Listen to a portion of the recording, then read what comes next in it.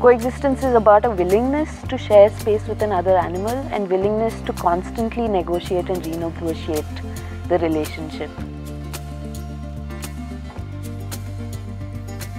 The Coexistence Fellowship was designed to increase the capacity of grassroots conservationists and conservation academics to think about coexistence more broadly from a multidisciplinary perspective. So I want to look at human behaviors that facilitate coexistence, be it negative or positive, whatever it is.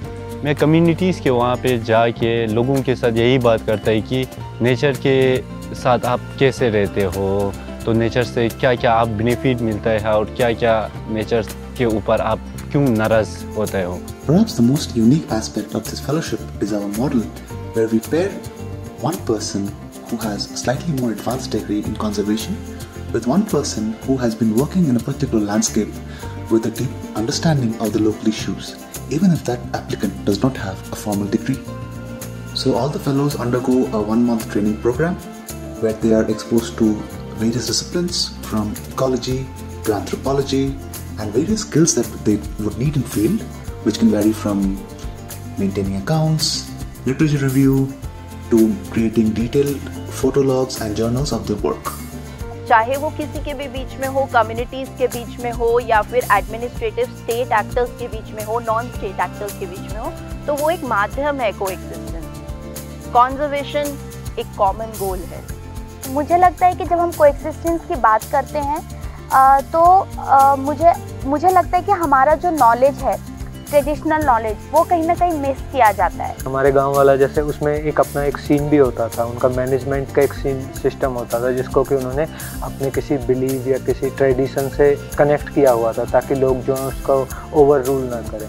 So I realized that our people are very compassionate and the animals understand that. They are not scared of humans anymore. That is what I believe, but it's subject to further studies, so that is why I'm here. So I thought this is a space to come and interact with diverse group of people, some conservation, some ecologists, some people from the ground. While I was doing my forest selection study, I was walking on the trails basically the elephants was using, and I was just for fun stepping on the elephant's footsteps. So old women in that village, they called out and they're like, don't step on Baba's footsteps because Baba had come yesterday and he blessed our village.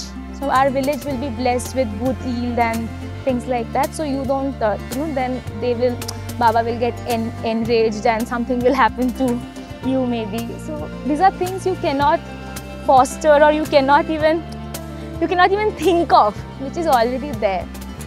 That's what gives me hope.